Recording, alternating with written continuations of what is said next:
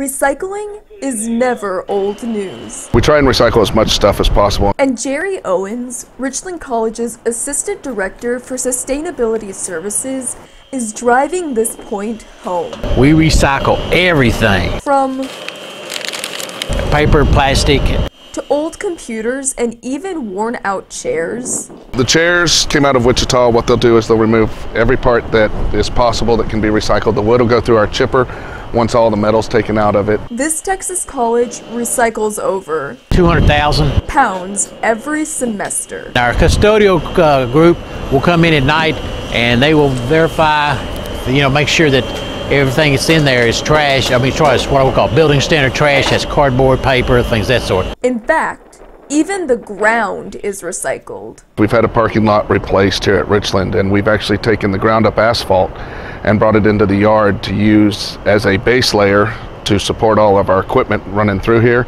and keep it from sinking in the mud. So next time you see one of these on campus, don't hesitate to chip in. From KDUX TV, I'm Kay Adam.